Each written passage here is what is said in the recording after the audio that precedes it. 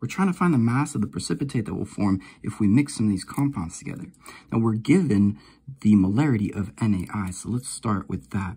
We have 0.110 mole per liter of NaI, and we're going to multiply that by the liters so that we can figure out how many moles of that we have, 0.750 liters. So we should be able to figure out how many moles of NaI are being reacted. Times 0.75, that's going to be equal to 0.0825 mole of NaI. Now, if we look at these ratios here, let's note that if we have 2 moles of NaI, we'll have 1 mole of this stuff. But we also have, if we look over here, we need 2 moles of this stuff will also yield 1 mole of this stuff. So since we're trying to figure out the precipitate that will form, we're going to want to figure out how many moles of this has formed based off of how many moles we have here.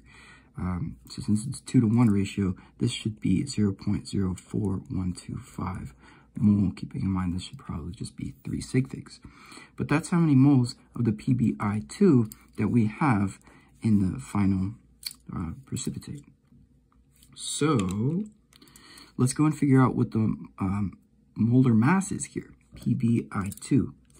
PbI2 is going to be equal to, lead is 207.2, and then the I is going to be 2 times 126.905, and that should yield 461.01, noticing we only have 1 decimal in our final answer.